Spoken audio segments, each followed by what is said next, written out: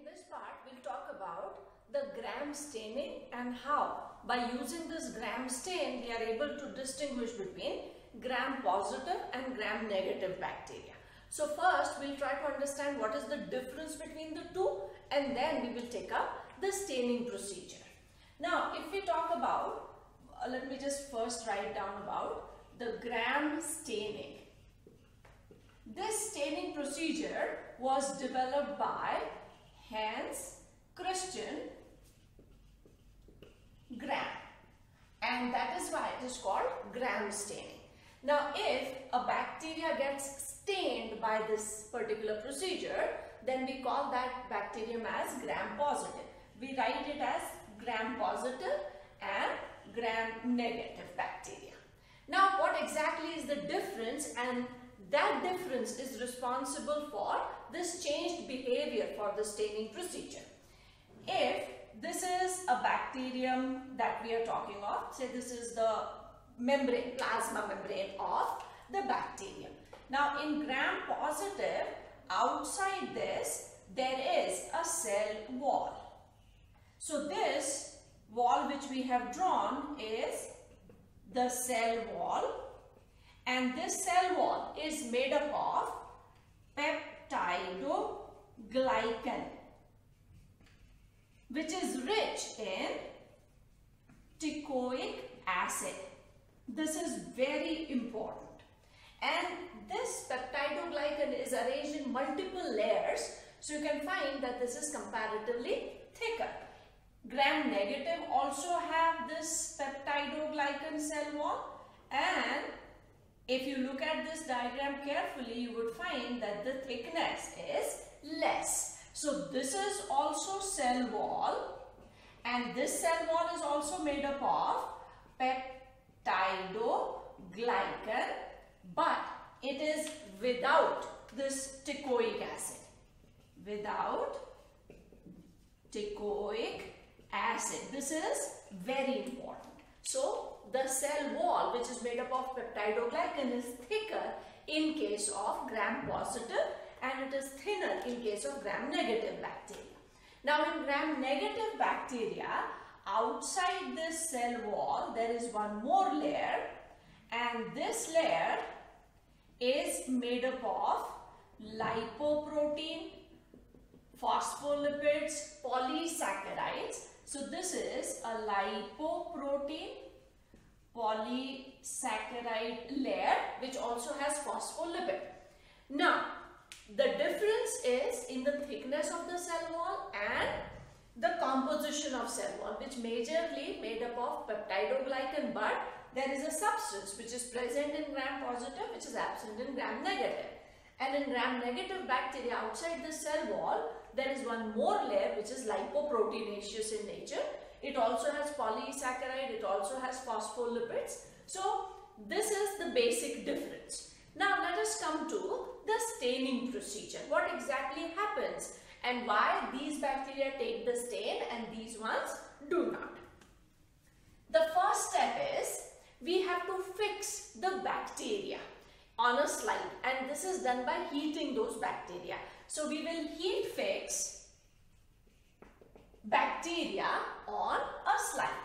Heat fix bacteria on a slide. Step number 2 is then we add crystal violet, and this is placed for about 30 seconds to a minute. That means crystal violet would be poured on this slide. It would be allowed to stay in that stain for about 30 seconds to a minute. After that, we rinse or wash that slide. Wash it with simple water. After that, fourth step is put iodine, and this iodine is known as gram iodine. So we add gram iodine on the slide. And again, it is going to stay there for about 30 seconds to a minute. And after a minute or 30 seconds, we tilt the slide, remove all that iodine, and now we are going to wash it. Let us first talk about what happens before washing. Now here what we will find is that all bacteria, they are purple. That means all of them, they got that purple stain. Now the next step, we are going to wash it with acetone or alcohol, which is about 90%. So normally 90% acetone or alcohol is taken. Now after this, in the next step, what we are going to see is we would find two types of bacteria. Some bacteria which remain purple and some bacteria who lose that purple color which was seen. That means acetone or alcohol is able to wash off that stain. So the ones which retain this purple stain, they become our gram-positive bacteria. So these are gram-positive bacteria. The ones which have lost the stain, they are now treated with safranin. And now we would find that these bacteria, they appear red. So they can get stained by safranin but not by crystal violet and iodine, which is according to the gram staining. So these bacteria, they become our gram negative. So this is our gram negative and these bacteria are gram positive. So now to conclude why exactly this type of staining behavior was seen in gram positive and negative. The stain, that is crystal violet and iodine, this stain is taken by the peptidoglycan cell wall. Now in case of gram positive, it is the peptidoglycan cell wall which is exposed. So when it goes through this procedure, the wall takes that color and retains that color. But in case of gram negative, the stain never reached up to the peptidoglycan cell wall, and the reason was presence of this extra layer, that is lipoproteinaceous layer outside the cell wall. So when we placed iodine on it, it all looked purple, but as soon as you washed it, the wash with acetone or alcohol removed that stain. So now the color is again transparent, the bacteria are again crystal-like. And now when we stain them with safranin, they become red because now the safranin is taken by the lipoproteinaceous layer. So the difference is actually in the wall composition. What is the wall made up of? If it is only peptidoglycan, then it's going to take gram staining.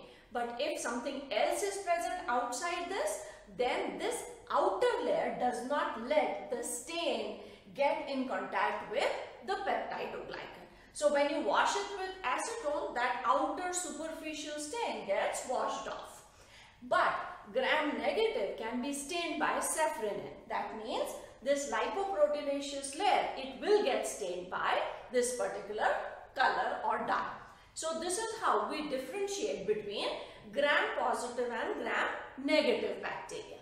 Gram negative bacteria are more harmful to us because there are multiple layers. So the chemicals or the drugs which we use to treat them, they need to cross these two barriers. And that is why to kill them, we need stronger chemicals, or in other words, we can say that most of the disease causing bacteria are gram negative. For example, Vibrio cholerae. So these bacteria are gram negative bacteria.